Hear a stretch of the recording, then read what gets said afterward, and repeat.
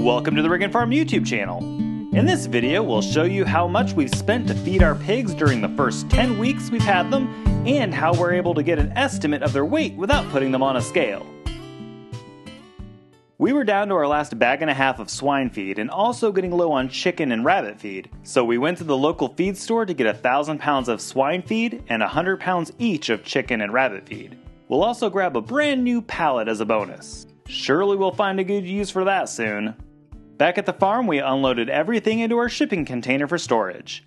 In the first 10 weeks of having pigs, they've gone through 1,100 pounds of feed at $10.65 per 50-pound bag.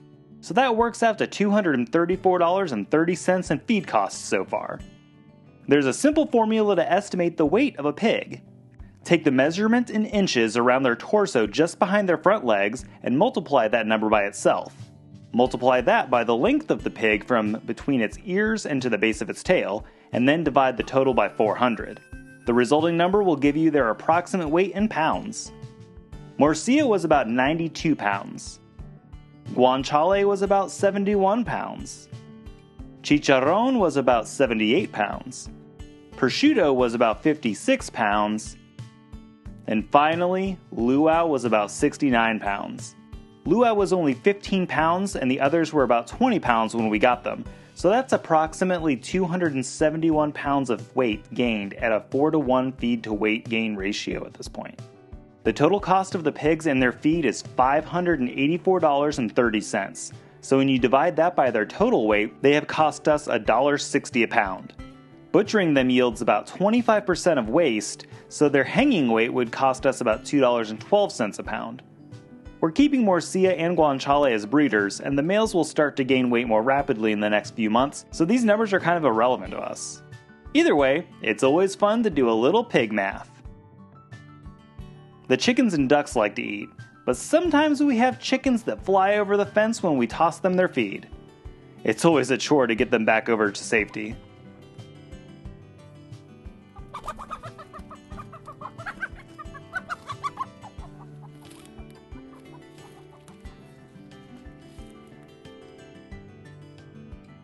Here's a spot that likes to hold water after it rains, and the ducks love it. We tried feeding the birds some Grub Terra chicken treats, and 3 of the chickens freaked out and flew over the fence. Check out our video review of that product if you're interested in seeing how all of our animals responded to it. It's going to be great when we install the new fencing that's 7 feet high next month. Hopefully these birds will stay contained. Later that night, we were able to find and catch the chickens outside of the fence and put them onto the ramp leading into their coop. This one was being a dummy and wouldn't go inside. We tried to help. 5 minutes later, she finally decided to go inside the coop. Let's take a peek before closing the door.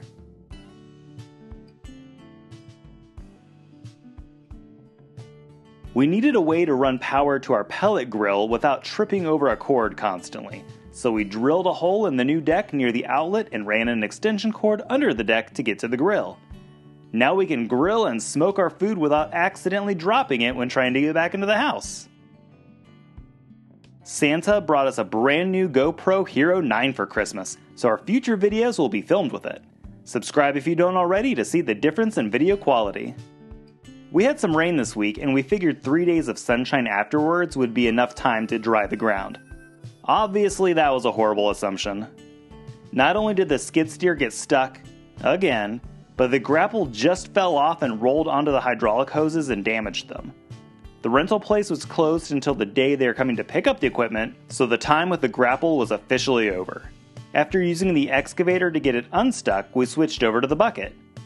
Another few minutes of work was done the next day before getting stuck again. But not before a big chunk of the bucket snapped off while doing some light-duty work with mud and running into a small hidden stump. Here's the view of the future pasture from our back deck. Hopefully we'll be able to use our tractor to finish removing the debris before doing some final grading with a box blade. After that, we'll till the ground and add some seed to this area that's about 1.5 acres. Once that's established, we'll look into getting a bred cow and calf pair. The mama will have her other calf after about 9 months. In another year, the older calf will have grown into a beef steer. By that time, we should have the other side of our property cleared to give them another 4 acres, and we'll get another bred cow and calf pair. Since the skid steer was out of commission, it was time to work on adding more fencing for the pigs. T-posts, polywire, insulators, and tools were loaded into the grapple of the tractor, and we headed towards the pigs. We added T-posts with insulators to start working on the outer perimeter of the complete pig pasture. Great! More trash on our property! This area is near the creek on the western side of our property. It's heavily wooded, and the pigs will absolutely love it.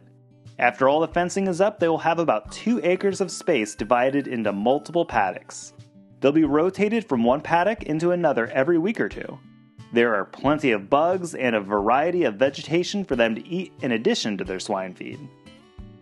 These mushrooms are a good example of something that grows naturally in the woods. They appear to be oyster mushrooms. Comment below if you can either confirm that or correctly identify them.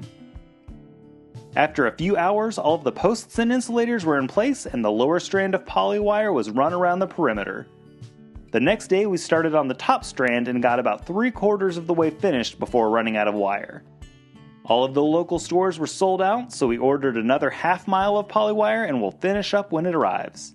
The pigs seem to be pretty happy with their current setup, so they'll be fine. Right before working on this video, we went out to check on the pigs one last time, and they must have had a ton of fun in that mud. Morcia's face is completely covered. That girl knows how to party. Chicharron finally noticed us and came over to see if we had anything delicious to share with him. Prosciutto was just hanging out at the water barrel for a drink. Thank you very much for watching. We really appreciate you following us along on our farming journey. Hopefully you enjoyed learning some pig math. Come back again to see all the progress we make here on Reagan Farm. We'll see you next time!